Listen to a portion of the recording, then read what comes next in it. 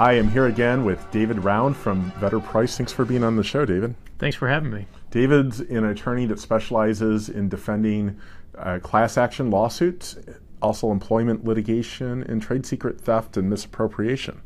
I asked him to come on the show today to talk a little bit about BIPA, which is the Illinois Biometric Information Protection Act. And specifically, he deals with a lot of trading security-related financial services firms.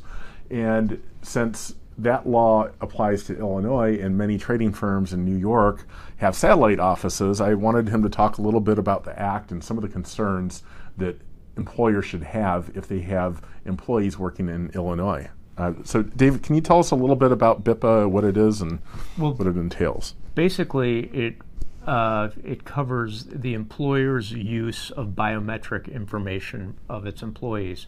And this can be a retinal scan, it can be a fingerprint, it can be a number of different things, and it can be used for time cards, access to the workplace, and things like that.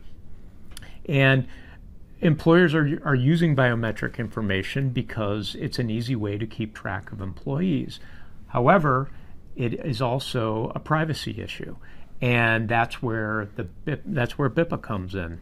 And BIPA is intended to regulate employers' ability to utilize biometric information and put certain requirements on them for notifying employees that they're using it, notifying employees why they're using it, keeping written records of the biometric information, and it specifically prohibits the sale of biometric information to third parties.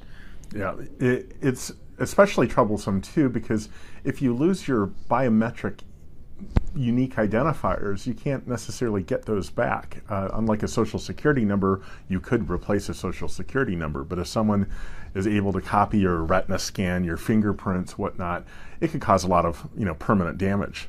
That's true. You only get one of those things. So we'll be talking later in the series. Next, we'll be talking a little bit about what employers should do before they land in trouble with BIPA to help protect against finding themselves embroiled in litigation. And then finally, we'll talk a little bit about some of the national happenings with Facebook and other entities who've been snagged in the BIPA trap. And we'll conclude with there. So thanks for being on the show today. Oh, thanks for having me.